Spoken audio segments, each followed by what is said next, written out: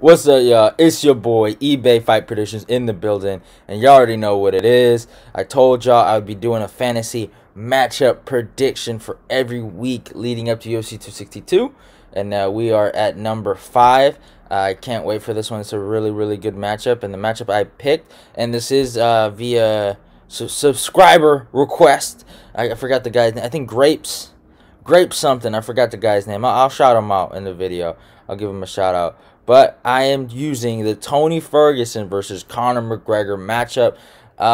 Usually I try to add a current champion, right? But this one, I was like, all right, might as well have some fun with it. It's a fantasy matchup. I don't got to restrict myself. But, I mean, this was a fight that was supposed to happen. You know, Tony was the interim champion after he beat Kevin Lee. Conor was the champ, and I don't know what was going on with Conor. This was during a point where, you know, he was playing money with Floyd, and this was after the Floyd fight, so he was just playing with that Floyd money, and he wasn't really fighting. You heard him in the headlines, right, when he tried to push the referee and shit like that. But, you know, he never did the thing, and then Tony got matched up to fight Khabib, and then he got injured, and then, Khabib ended up fighting Ali Quinta for the belt, and we can keep talking and talking. And these guys never crossed paths. It's insane.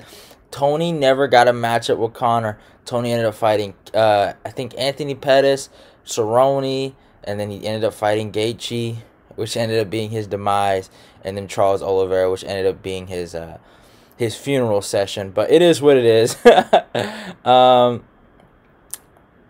what I gotta say. At the end of the day, you know what?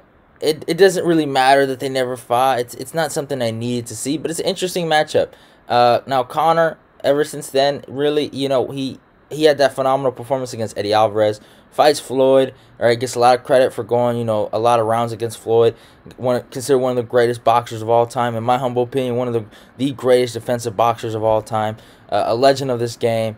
And yeah, you got to give Floyd some credit, you know, for going out there at that age, you know, and fighting this. You know, hey man, he didn't have to fight Conor, but it is what it is.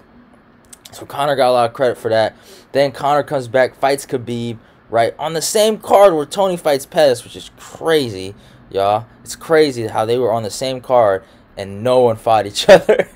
Like, it is insane. We never got to see Tony and Khabib, and they were in the same building, y'all. But it is what it is at the end of the day. Oh, okay. All right. Sorry, y'all. I got a crazy text message. But it is what it is. Back to what I was saying. You know, Conor loses to Khabib. Then Conor fights Cowboy Cerrone, right? Has that, I mean, interesting fight with Cerrone.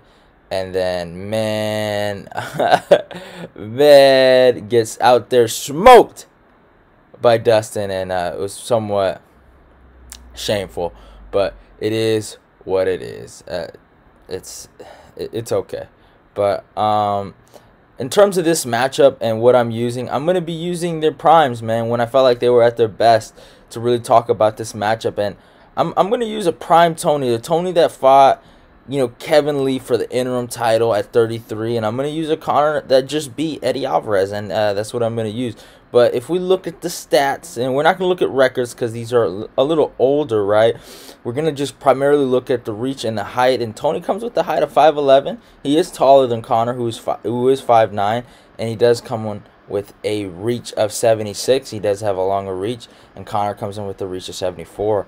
This is really, really interesting. In terms of this matchup, I mean, man, like, it really comes down to durability and pacing, and cardio, really.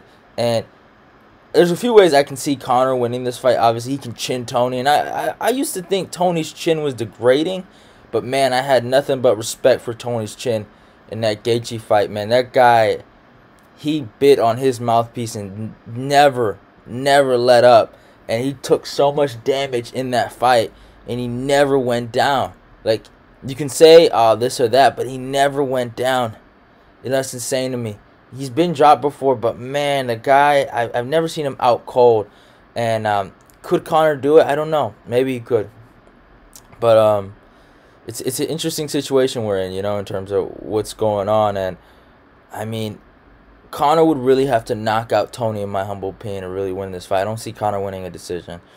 Um, and yeah, that's the only way I can really see Conor winning. Now Tony, on the other hand, even if these guys fight right now, I know some people would be like, "Oh, Tony's all washed up," but like, I could still see Tony winning.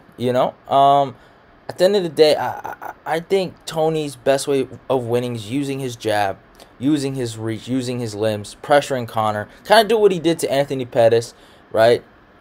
He might get caught a few times, he might get dropped, but putting a pace on him, getting him tired, taking him to the deep waters, and kind of winning that fight that way. And that's how I feel. I feel like Tony would have beat Conor. I know a lot of people think I'm crazy for saying this, but like, I feel like the clinch game, he wouldn't necessarily he wouldn't out grapple Conor, I feel like, unless they went to the ground. I feel like he would out grapple him there. But like, I just don't think he would get it there. If you know what I'm saying. I don't think he would wrestle or go for takedowns, and he just doesn't have that in his arsenal. That's not the kind of fighter he is. He's more of a flow kind of fighter. He flows to every scenario, right? He doesn't care. But I just feel like, in terms of his clinch work, though, and the way he gets them snap downs and gets a lot of those Darce chokes, I just feel like if he was able to lean on him, put it on him, and just keep the pace up with Conor, I think he could tire him out, get a late finish, or get a late submission, and I could see Tony Ferguson winning this fight. That's who I would pick. I'd probably pick in a 5-round fight. I'd probably pick Tony by 4th round TKO. I think Tony would just break him. I don't know why. I know that sounds crazy, but like, I just feel like Tony would break him. But it is what it is. Hope you guys enjoyed the video. Don't forget to follow me on my Instagram and my Twitter. If you're new, subscribe. Go click the notification button. Like, comment, share the video. Let's get this eBay Fight Prediction Nation growing. And tell me who you guys think would have won this matchup in the comments down below. Love y'all and goodbye.